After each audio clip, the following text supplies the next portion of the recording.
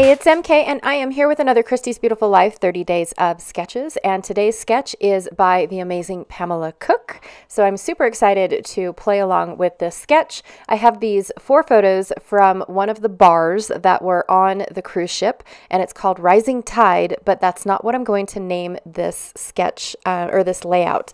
So I have this mixed media piece. Now, this was my first ever mixed media piece, playing with a super thin piece of paper and doing a layering technique. I just was trying to get a feel for what I was doing. I'm also going to be using a Paper Rose Black Star paper, and then this sticker sheet from Photoplay, which is To the Moon and Back. So I'm going to play along with that too, because Janet said I couldn't use Martians on my layout. So I'm going to be using Martians on my layout.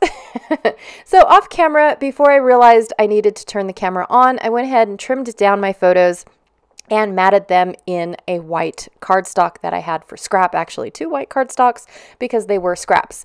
I've had this piece of mixed media paper in my stash for years. I want to say years, you guys, 16, 17, it's been a long time. And I was very brand new to mixed media, had no clue what I was doing. But in the end, I thought the other side was prettier than the side I was trying to mix media, right? I love the fact that I can see the faded stars from the texture paste that I was using. I love how everything soaked through. I had no clue about paper back then. So this, like I said, this is super, super thin paper that I think I got from a paper pad. I couldn't even tell you at this point. I couldn't even tell you the products I used on this mixed media paper, but it's been hanging out in my stash for a long time. And I really wanted to use it up. I really did. And so last night we had one of our sessions, one of our Zoom sessions for the class that Janet and I are doing all year long. And the session was to just get creative. Play with your favorite products, just be creative, try a new technique, something. And for me, I challenged myself to use old mixed media papers. So I used one that I knew I wanted to use, and then I pulled out this one thinking I'm going to be able to do 2 projects, which I did. But I really wasn't sure what to do with this. And some folks said use it to, as a block to mat all my photos on. So that way it's in the background, but yet you can still see the beautiful design of it. Others said cut it up into shapes, things like that. And then I remembered the sketch for today. And I was like, oh, guess what? This would be absolutely perfect. It matches these photos beautifully. I mean, everything just started going, like falling in place. It was amazing. So I did end up cutting this whole piece of paper into stars. Why not, right? Because there's stars in the paper, stars on the paper, and now the paper is in the shape of a star. So I decided that's what I'm going to do, and this sketch was perfect. I just couldn't believe how well it fell into place.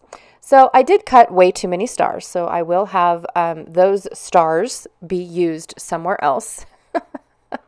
But right now I'm going to kind of split them in half and only use a portion of the stars.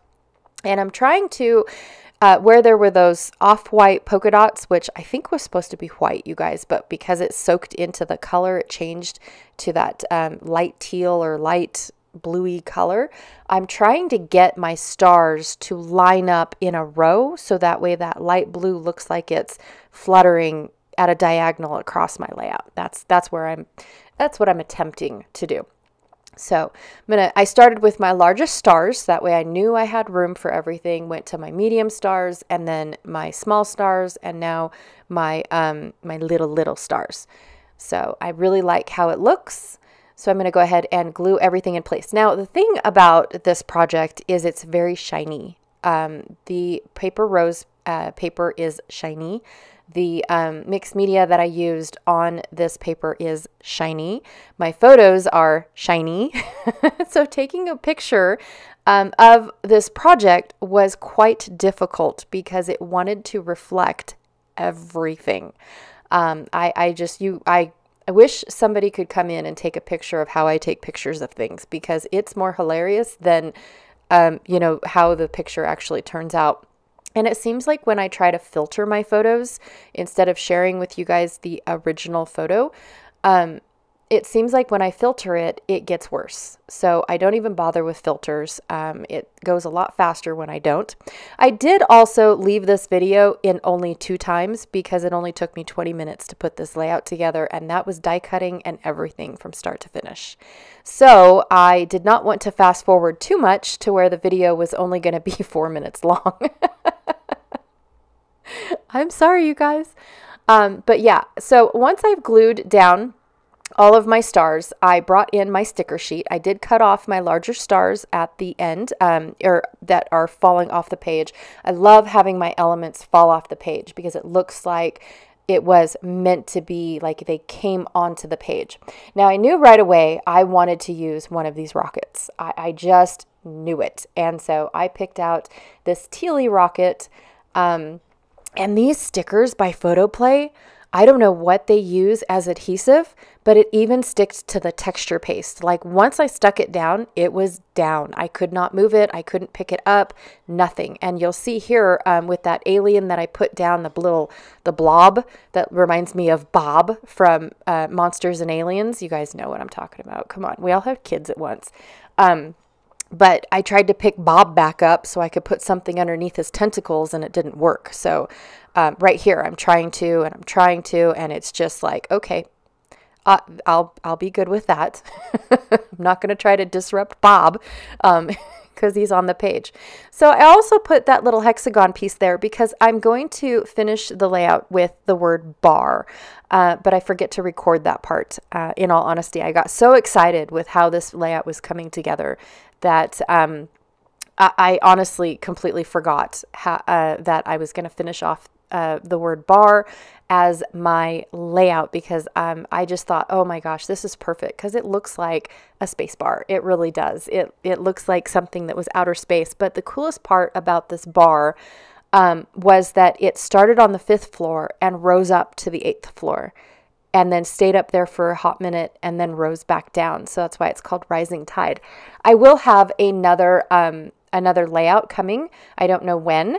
Of the actual bar going, well, in photos going back down to the 5th floor. So, because we caught it on the 8th floor and we didn't rise it up. We didn't ride it up. We just wrote it down.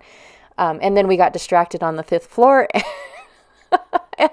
and got off and went and did something else. I mean, there are so many things to do on the ship. It is absolutely crazy.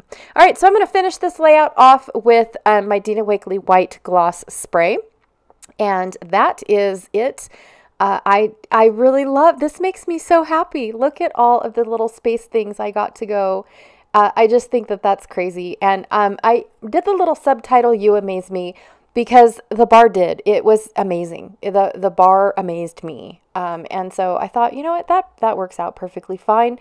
Bob's holding it for me. I absolutely love it. And I finally got to use this mixed media paper. So there's where I added the word bar. I've got my space bar in the dead space of my photo. And I love it. Pam, thanks so much for an amazing sketch. I had a blast playing with it.